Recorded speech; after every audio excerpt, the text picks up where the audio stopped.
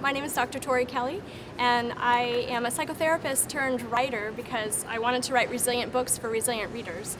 And I'm going to read Crank by Ellen Hopkins today because it's a book about choices and how easily it is to fall into making a bad choice that can change your whole life and also affect the life of your family. This is Crank. My mom will tell you it started with a court-ordered visit. The judge had a God complex. I guess for once she's right. Was it last summer? He started an avalanche. My mom enjoys discussing her daughter's downhill slide. It swallowed her whole. I still wore pleated skirts, lip gloss, crooked bangs defined my style. Could I have saved her? My mom often outlines her first marriage. It's bitter, amen.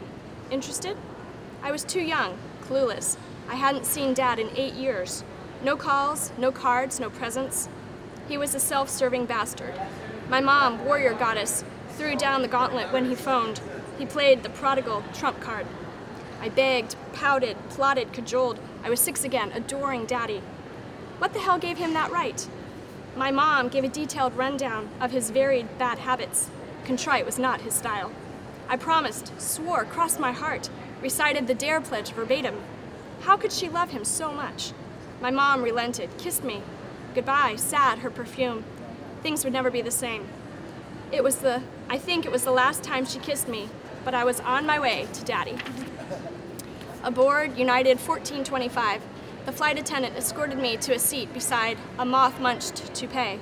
Yellow dentures clacked cheerfully, suggested I make myself comfy. 3 hours is a mighty long time. 3 hours is a long time astraddle a 747's wing, banshee engine screaming, Iraqi babies fussing, elderly seatmate complaining. Can't stand flying, makes me nauseous. I get nauseous when vid screens play movies I've seen 3 times, seatbelt signs deny pee breaks, and first class smells like real food.